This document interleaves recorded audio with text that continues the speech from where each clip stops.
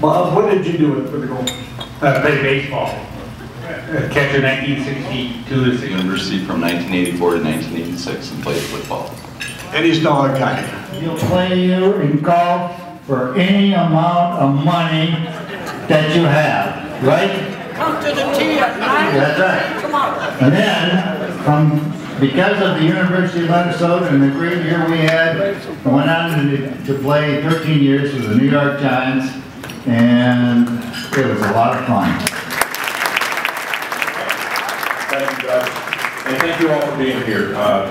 This comes real quick every year. It's like a year goes by. Boom, our GPA, average GPA was over 3.0. Our graduation rate is as high as it's ever been.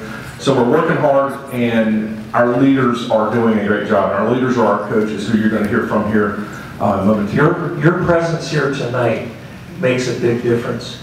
Norwood talked about our student athletes and the academic success and the success that's taking place on the competitive fields. You're a big part of that. You're making that happen. So thank you for all you do. Thanks again. Let's give Dutch and Erma a little shout here. That can make everybody in this state proud. Myself, growing up in South Minneapolis, following the program, following the history, having a lot of pride in the university, always trying to kind of convey that to coach and the rest of our staff. I think our belief in our chemistry is really high right now. The guys had a big time spring, both on and off the floor, and are working really, really hard now in summer school, and we got most of our new guys in. So it's been exciting to see what we have. They beat us by 50 shots in the fall in a 3-round tournament. So I was trying to figure out, like, what do we need to do?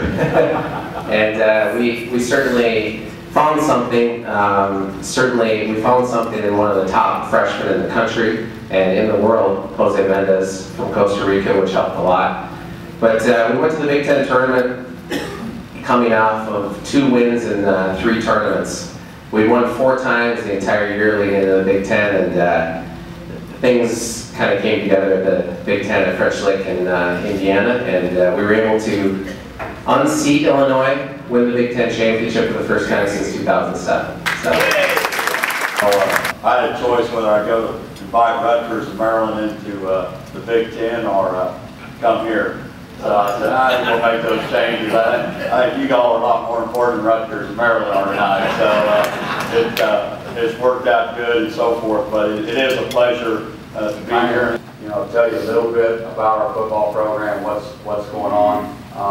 You know, we're very excited about our kids graduating. We have, you know, we talk about APR. Ours is outstanding right now. Us in Northwestern as far as football goes.